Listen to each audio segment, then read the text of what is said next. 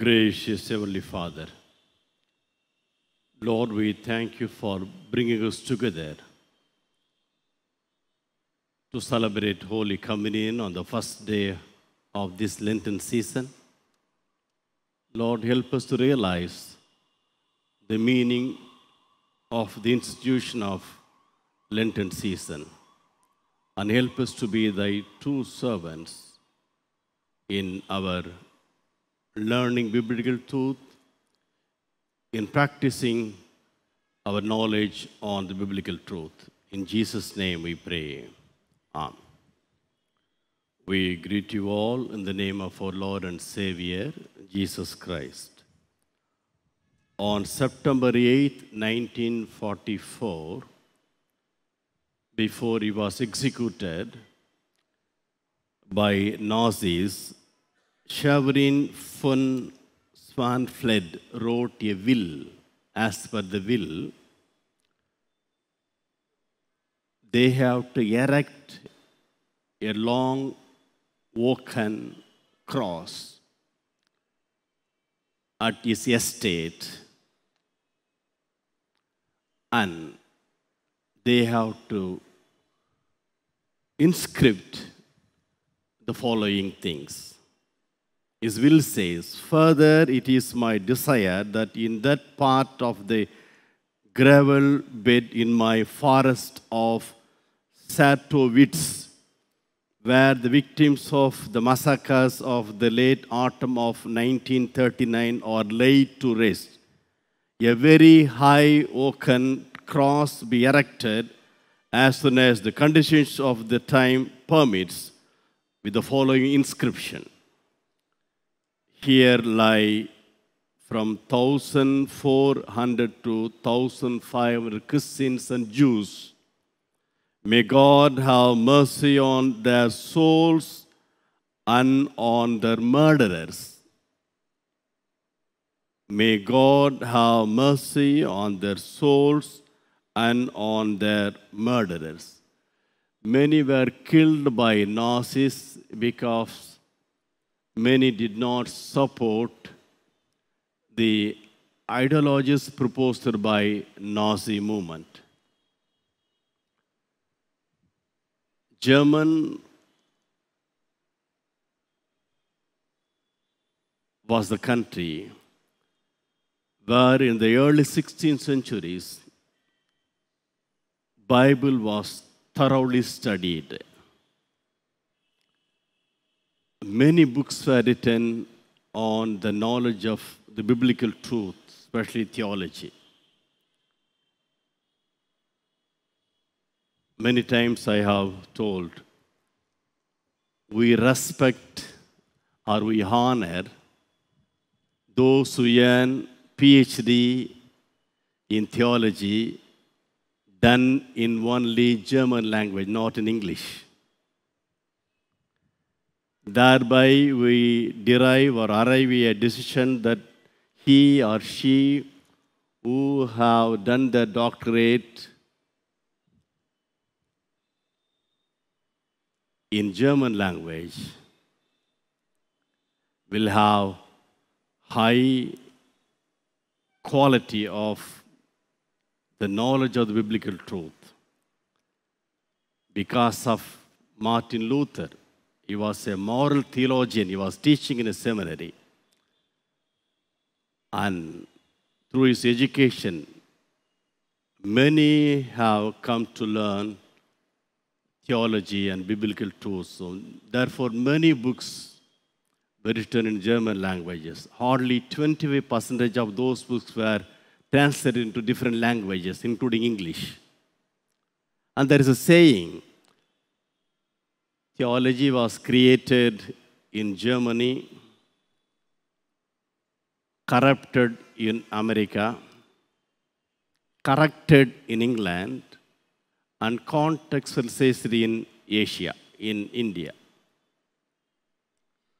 And therefore, general public believers in the church were able to learn many biblical truths through the well-learned theologians, priests, and other preachers. This man, one of such person, such believer, Severin von Swanfled, before he was executed, he wrote this will. Here live from 1,400 to 1,500 Christians and Jews. May God have mercy on their souls and their murderers. And that's how he wanted to exhibit his Christian spirituality and their murderers. Today, we are asked to reflect on the theme Cross, a call to repentance. Cross, a call to repentance. Isaiah chapter 1, verse 18. Come now, let us reason together, says the Lord. Though your sins are like scarlet, they shall be as white as snow. Though they are red as crimson, they shall be like wool. If you are willing and obedient, you will eat the best from the land. This was written before their exile to Babylon. Isaiah wrote this book in the mid of the 8th century BC, probably sometime 742 or 743. He started teaching people in Jerusalem after having witnessed their exile to Assyrian country. In the year, at the beginning of the 8th century, they have lost everything. They have lost everything. Exactly in the year 722, they have become slaves to Assyrians, Iranian, people from Iran. They invaded northern part of Palestine. After learning, after witnessing this incident, Isaiah started teaching and warning the people in southern part of Palestine, you will also be taken as slaves to Babylon, unless otherwise we repent. Isaiah 1st, verse 18 says, come now, let us reason together, says the Lord. Biblical truths were very joyfully, honestly interpreted by St. Paul. When he was writing letters to various churches, he started summarizing with simple examples to all the members that one should accept Christ who was crucified on the cross. Redemption is very important. Knowing the sufferings of our Lord Jesus Christ on the cross is very significant. By knowing the sufferings of our Lord Jesus Christ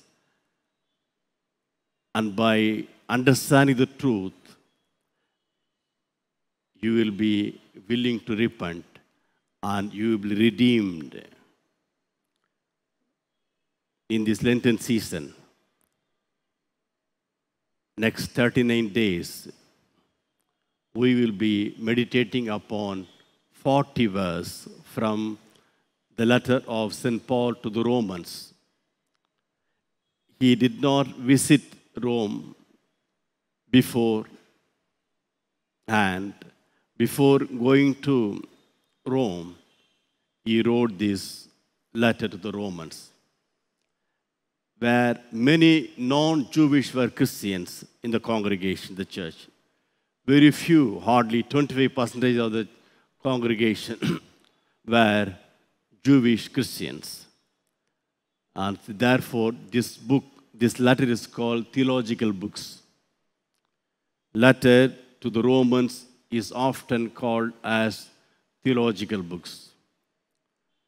We have many subjects to do in our theological studies. One of the very difficult subjects is Pauline thought. Many fail in that. We have college papers, 50% college papers and 50% Senate papers. Senate of Serampur, Calcutta.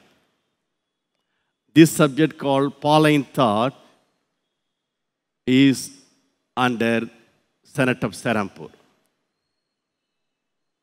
Many score more than 75 or 80 in the Gospels and the Old Testament and Psalms and the first 5 books of the Bible.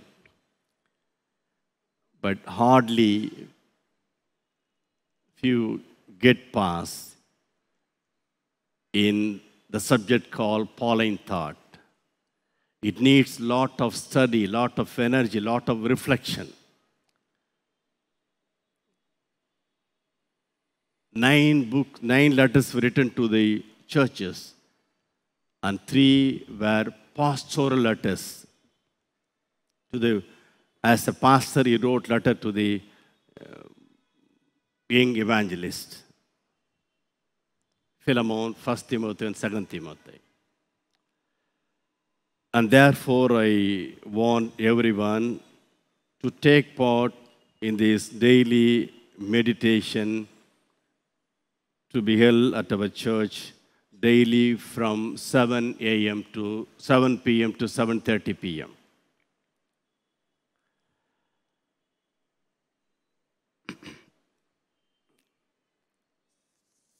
John Wesley, who started the movement along with his brother Charles Wesley, called Holy Club in the Oxford University, writes in his biography, because of the letter to the Romans, I have been transformed. I have been transformed. In the year 386, at the end of the 4th century, Augustine of Hippo, now it was in Algeria, he was very, very burdened to his mother. He moved to Milan in Rome and happened to meet with Bishop Ambrose. He was keen in listening to the preaching of Bishop Ambrose. And one day it so happened, when he was in the garden that belonged to the Bishop Ambrose, he actually received a voice. Turn to the page and read. Turn to the page and read. And that was the page, Romans chapter 13, verses 13 and 14. Romans 13, verses 13 and 14.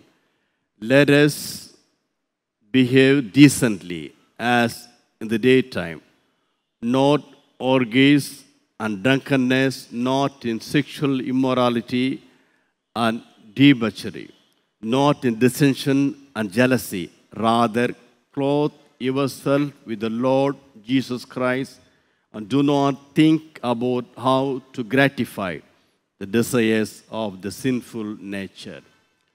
The very moment St. Augustine of Hippo was transformed,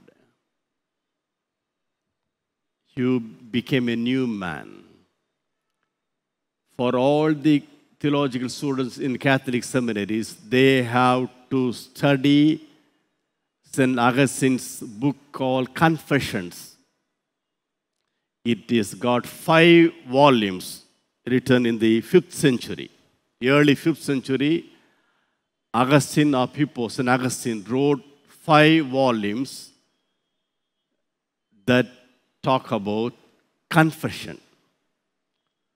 All the would-be priests in Catholic seminaries, they have to study these 5 volumes. Letter to Romans transformed him. Romans 12:2. Romans 12:2. Do not conform any longer to the pattern of this world, but be transformed by the renewing of your mind. Then you will be able to test and approve what God's will is, His good, pleasing, and perfect will. This was the officiating priest who consecrated the bread and wine during the Holy Communion service say every time. This has become part of the prayer during the consecration of the holy bread and wine at the Holy Eucharist. Do not conform any longer to the pattern of this world, but be transformed by renewing of your mind. Many saints have dedicated their lives in explaining, interpreting the biblical truths in order to make it easy for us to learn and offer ourselves and commit ourselves to the gospel. And secondly, Martin Luther, in the year 1515, before he wrote the 95th thesis. In the year 1517, on 31st October, he wrote 95 theses and nailed it on the door in the church at Wittenberg in Germany. In the year 1515, he had the joy and experience of transformation that was Romans 1:17. 1:17. For in the gospel, a righteousness from God is revealed, a righteousness that is by faith from first to last, just as is written, the righteous will live by faith. Faith is important. Faith on the Lord who was crucified on the cross. If you have faith on the Lord, that is nothing but righteousness. He was already a monk. He was being trained by priests. But only when he was 26 years old, in the year 1515, he had this experience of transformation. And again, John Wesley, who started this movement called Methodism, and along with his brother Charles Wesley, in the year 1729, he had this very experience of transformation only because of reading, reflecting on the letters to the Romans. It is in their biographies, both John Wesley and Charles Wesley. There are other very two important personalities in the world of theological studies in the 20th century. One is Karl Barth, a Swedish man. Karl Barth, we call Karl Barth. And other Romanian, Dumitru Corneliusu. These two were friends and they were priests. Dumitru was a priest in Orthodox Church, and Karl Barth was from Reformed Church. Romans 3:10, Romans 3:23, all these verses were very much useful to them. Romans 3:10, as it is written, there is no one righteous, not even one. There is no one who understands, no one who seeks God. By reading these verses, they have become transformed persons. There are many personalities to learn from them who have been benefited by reading the letter of St. Paul to the Romans.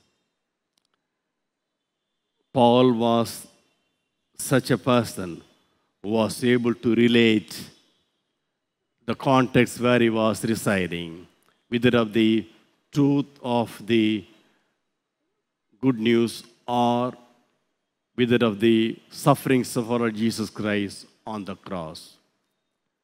The message is that you need to transform. Faith is important. Righteousness is important. We are going to reflect 8 verse only in chapter 1 of the letter to the Romans. Romans first chapter alone, we are going to reflect on 8 verse.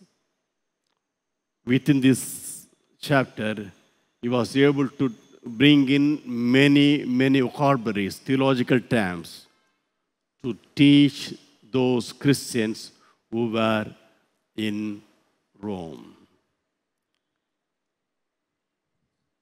Lenten seasons invites us to read the Word of God and reflect. Let us try to read on our own. Let us reflect in order to be strengthened by the Spirit of our Lord. 40 days are given by the church to pray, to fast, and to read the Word of God. Since we are not very serious, there are many teachings that come in that forces us to be made slaves to those teachings. Biblical teachings, non-biblical teachings, because we are exposed to various kinds of communication. Through Facebook, through WhatsApp, through cinemas and other TV news. These are all avenues. They teach us. They tell us what to do. Since we are not very serious in reading and understanding the biblical truths, we succumb to those teachings which are many ways against the Word of God. And therefore, we are not cooperating with our Lord to create a new international order, to build the kingdom of God here in this earth. Let this Lenten season be a time of reflection, reading, studying from the biblical truths. Let's pray. Gracious Lord, help us to realize our responsibilities in learning your words. Lord, open our eyes to read the Bible. Open our hearts to understand the meaning of the truths in order to be thy true servants in building the kingdom here in this earth. In Jesus' name we pray. Amen.